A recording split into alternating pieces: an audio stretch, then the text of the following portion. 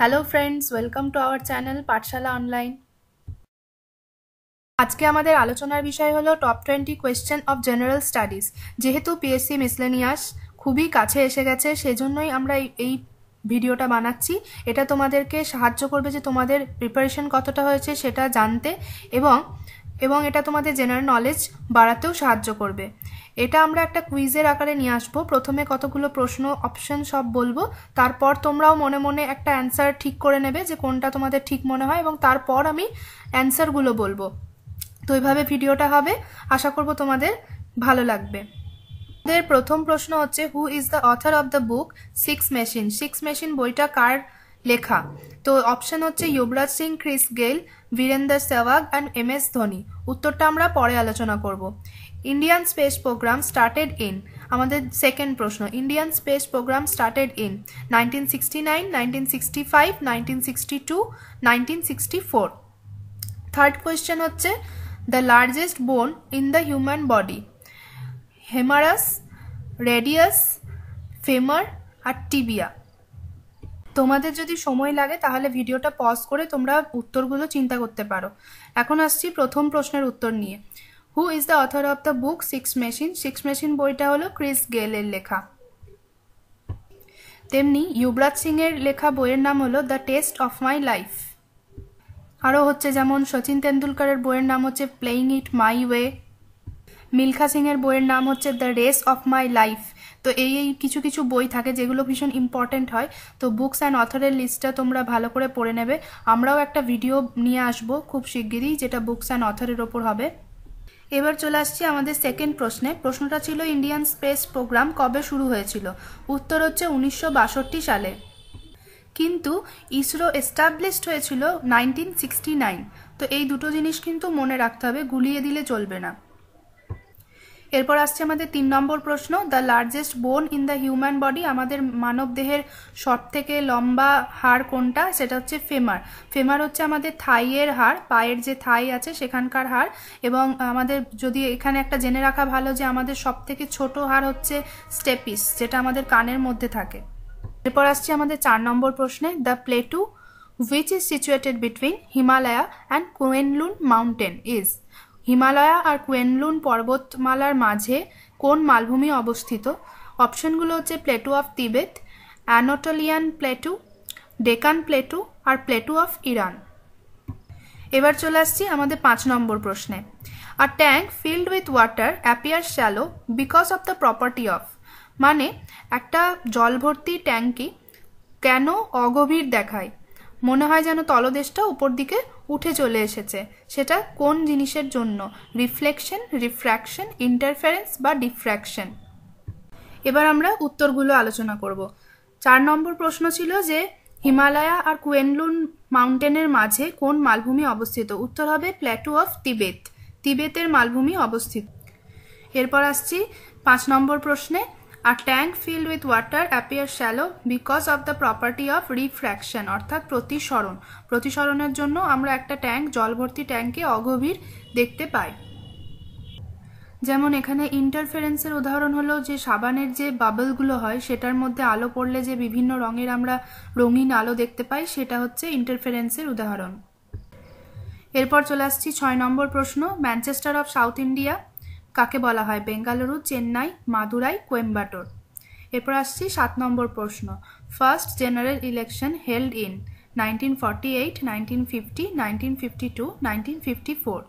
এরপর আসছি 8 নম্বর প্রশ্ন, which acid is used for etching of glass? HiO4, HbRO3, HF, HClO4। এখন আমরা উত্তরগুলো জেনে নেব। Manchester of south India, Manchester of south India হচ্ছে কোয়েম্বাটোর। এখানে আমাদের জেনে রাখতে হবে যে Manchester of north India, Manchester of north India হচ্ছে কানপুর।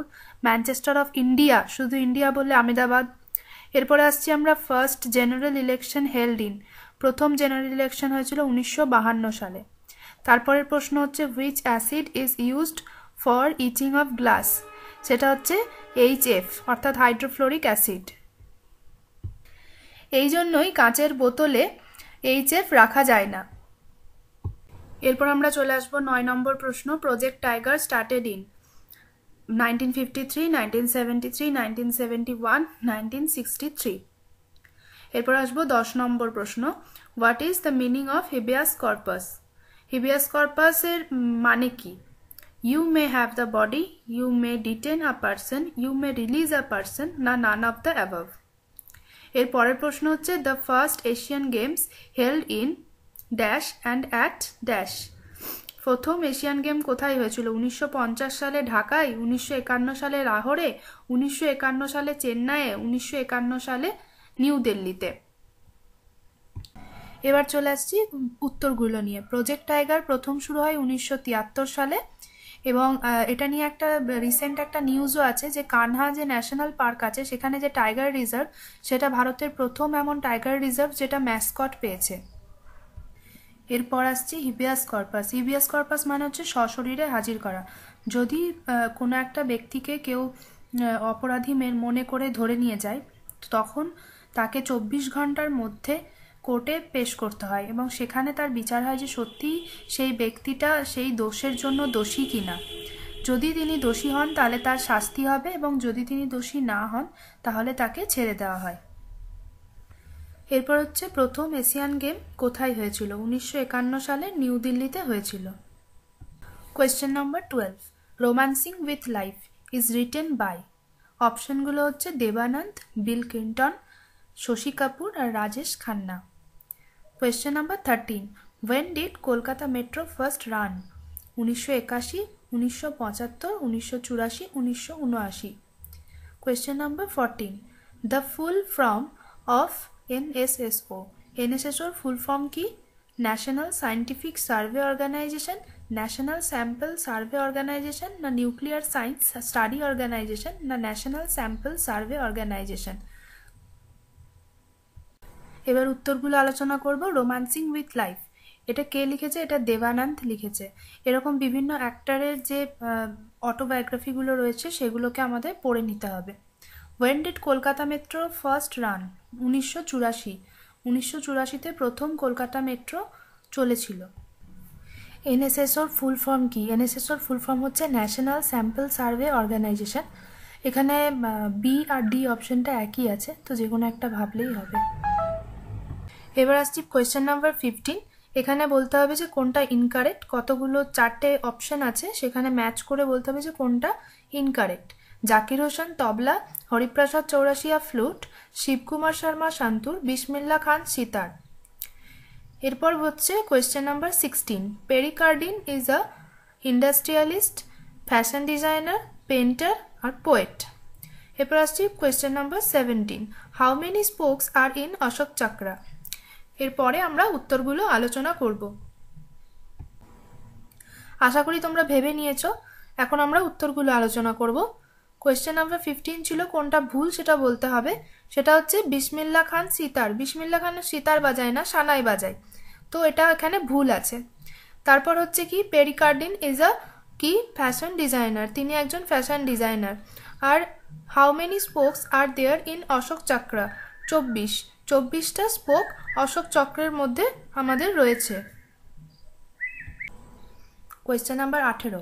কোয়েশ্চেন নাম্বার 18 বলছে রচেলি সল্ট কি? Ferrous sulphate, sodium hydrogen টার্টারেট, potassium nitrate, potassium sodium টার্টারেট। Question number 19, Dhuandhar waterfall is situated on the river? Kaveri, Krishna, Pennar, Narmada. Question number 20, who is father brown?